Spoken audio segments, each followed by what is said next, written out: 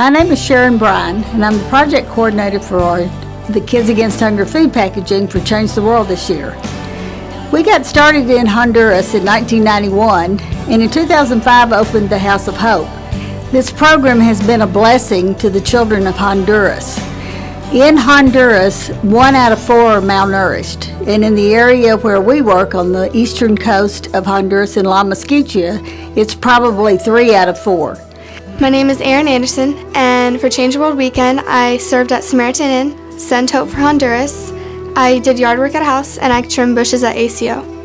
Hi, my name is Sue Crawford Stoffer, and I am one of the logistics chairs for Change the World Weekend.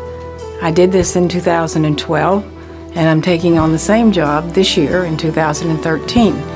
That means that I'm the support group.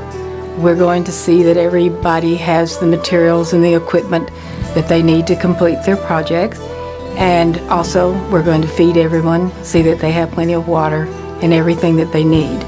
At Samaritan Inn, I organized food out of a storage unit, and we got rid of all the bad food, and I helped organize that into a pantry.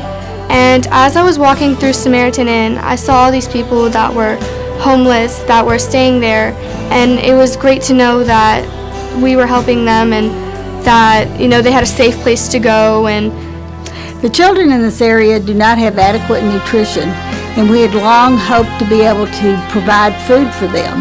During Change the World on May 4th and 5th, we will be packaging meals. Last year, we packaged over 28,000. This year, our goal is 50,000.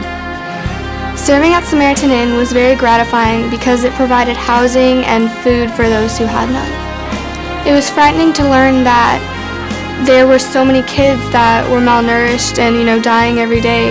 But by sending them food and packages, we can make them healthy and, nourish them and get the nourishment that we get every day and take for granted. And there's one there for every age and ability group. There are a lot of projects that are suitable for families if you want to spend a family day. I had lots of fun last year, made lots of new friends, and received the richest kind of blessings from helping people who need help. I want to serve at Change the World Weekend again because I like to see the impact it has on others.